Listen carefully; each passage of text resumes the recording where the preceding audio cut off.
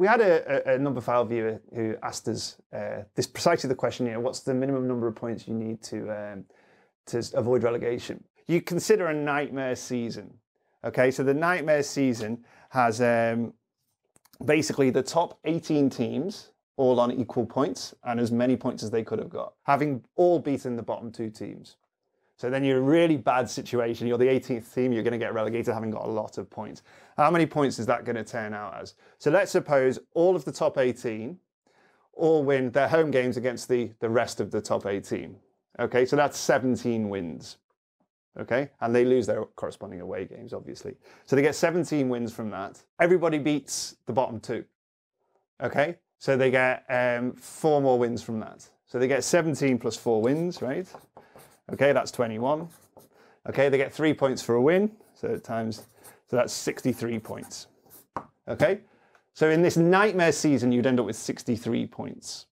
Okay, so 64 points guaranteed you don't fall victim of the nightmare season. So in the nightmare season, I finished with 63 points, but my goal difference got me relegated.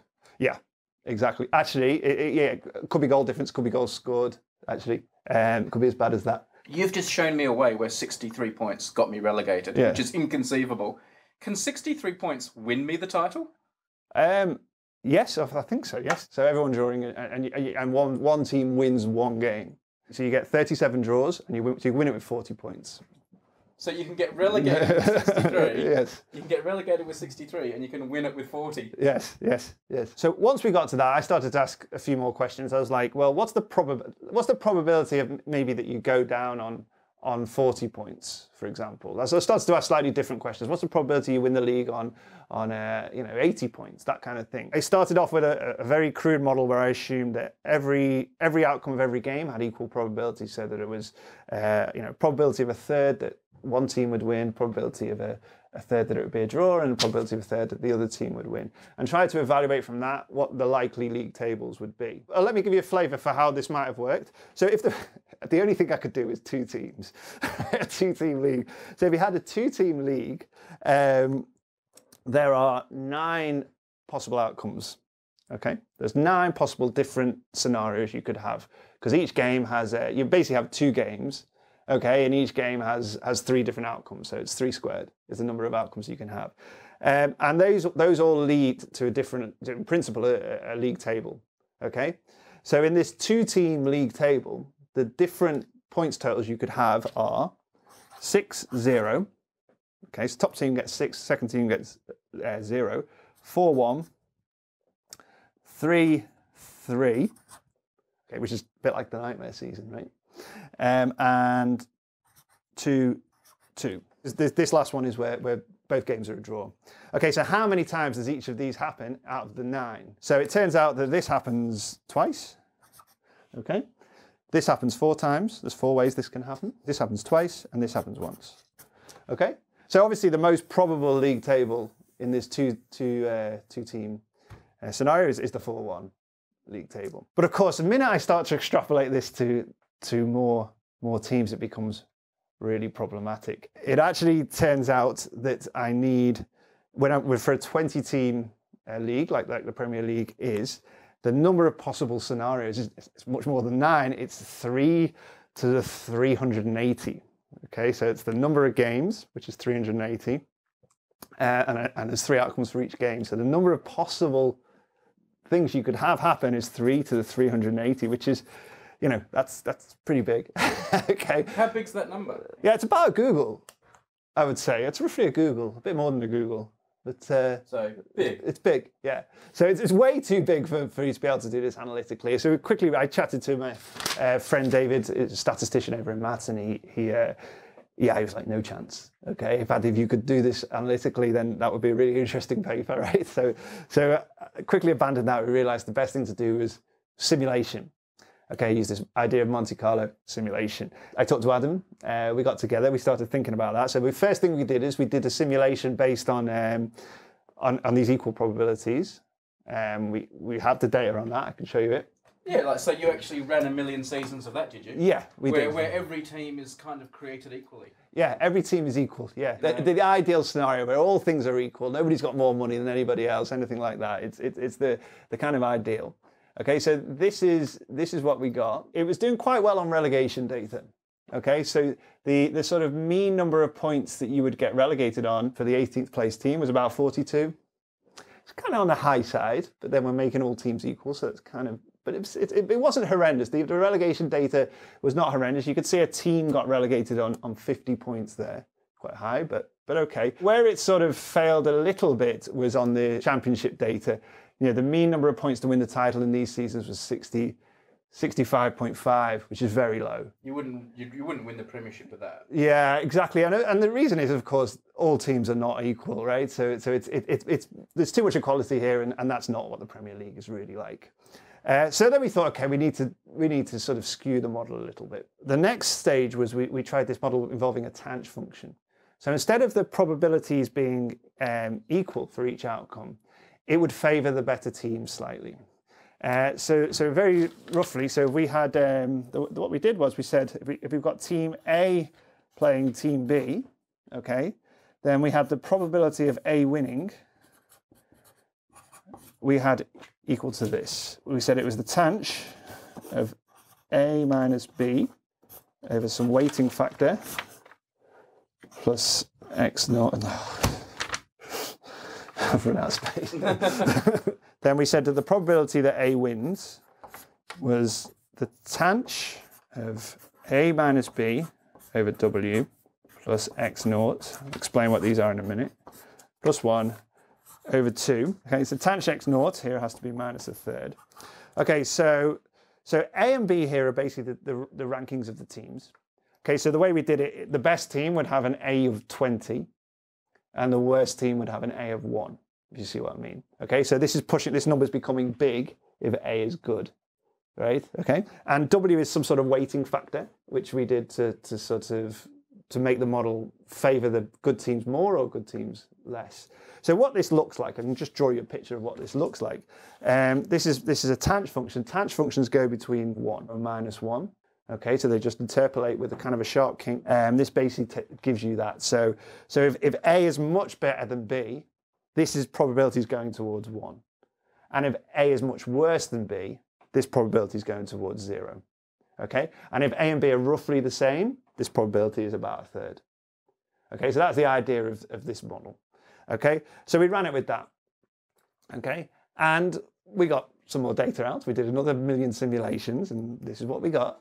Okay, so we did it with 2 different values of W. We did it for W equals 10 and W equals 20. W equals 10 was given rubbish data. Okay, so W equals 20 was much more realistic, and it was not a bad model actually. Now we're getting much more realistic data for the team winning the league. Still a little bit on the low side. 80 points was the mean to win the league. Teams were getting relegated on a mean of around 32 points. Okay, so not bad. So it was quite a good model, really. So we were quite happy with that. You know, you were still getting some team, you know, sometimes somebody was getting 110 points winning the league. This is actually a pretty good model, and it's given quite nice data. But then we got more sophisticated again. And this was the final version. Let's take a game. So we literally did every single individual game. So let's take Liverpool versus Manchester United. Okay, so we've got LFC versus Man U at Anfield. Okay, so it's Liverpool are at home. What we did was we took each team. Each team's expected goals was based on a Poisson distribution. So we basically said the chances of, let's take Liverpool. So basically the probability of Liverpool scoring K goals, K is some integer between 0, 1, 2, 3, 4, whatever, right, was given by a Poisson distribution. So it's given by e to the minus lambda, lambda to the k over k factorial. Okay, now the question is, what is lambda? That's then dependent on the data from the previous season. Okay, so there would be a lambda for Liverpool at home versus Manchester United based on the previous season. So you took data from the 2017-18 Premiership season. Yeah. So you'd have a similar thing for Manchester United as well. We'd have a similar distribution, but with a different lambda, and it would be based on how Manchester United away at Liverpool. So it'd be a lambda for Manchester United away at Liverpool. But what data can you draw on that other than the exact corresponding fixture from the previous year? Okay, so let's see how we work out what the lambda is for Liverpool at home to Man United. Okay, so what we did was the following. They're at home. So the first thing, so LFC v Man U. Okay, and we're interested in LFC's lambda.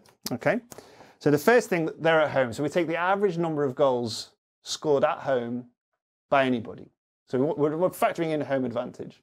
Okay, so what's the average number of goals that teams scored at home? Across the whole league. Across the whole league, okay? So average number of goals, so the average number of home goals for, okay, so home goals for per game across the whole league. Yep. Okay, so that's kind of the baseline. Okay, now we need to remember that it's Liverpool that are playing. Okay, so we take Liverpool's attack strength. We're interested in how many goals Liverpool are going to score, so we need to factor in their attack strength. So we multiply this by what we call the sort of Liverpool's attack strength at home. And this is exactly what the bookies do, by the way. And then the other thing we need to factor in is Manchester United's defensive strength. Okay, so we'll talk about what they are in a sec, but we need the Man U defensive strength. So these are kind of weighting factors, right? So you've got the sort of, if there were nothing weird about Liverpool's attack and nothing weird about Man U's defence, they'd get the average, right? But of course, Liverpool's attack might be good, Man United's defence might be good, you need to allow for that. To get the attack strength, so LFC's attack strength, okay, it's quite simple. You just take the number, so the average number of LFC goals at home, 4, divided by the average number of goals at home for anybody. Okay, so it's basically a comparison, how much better are Liverpool than the average in terms of scoring goals at home. So we divided by the average number of home goals. League-wide. Yeah, so that's the attack strength. How much better? So if Liverpool are scoring more than the average at home, they'll get a good attack strength for home goals. Similarly, for the Man United's defence strength, we basically calculate the Manchester United's, what's the average number of goals they concede away, and we divide it by the average number of goals that away teams concede. Full stop. Okay, so if Man United are conceding fewer than the average away team, then that's good for them. They'll have that'll favour them. Okay, and stop Liverpool from scoring. And this was the model. And if you do it for both teams, okay, and that's it really. So of course the model does seem to then favour how good teams are home or away. Like not just generically. Yeah, it does. So the home advantage. So for example, a team like Liverpool, which I think benefits a lot from its home crowd, you would see that it would know about that, right? It's seeing the improvement in the home performances. The thing it doesn't do is the sort of weaknesses are that it's always constant. Okay, it doesn't allow for fluctuations in form, changes within a game. You don't get any of that, right? 'Cause sometimes things that happen in a game, things that happen in a game can affect the outcome. For example, like somebody gets sent off or an injury, or there's none of that. It's really just using the averages based on the previous season. But Tony, aren't fluctuations like that, like the crazy things that happen in a game that are unpredictable, already baked into the data? Yeah, I mean they kind of are. I mean this is why this is roughly the model that the bookies do use, and it works pretty well. And so it does a good job. This does seem to reproduce largely the expected goals of a given team. It does tend to follow a pass-on distribution.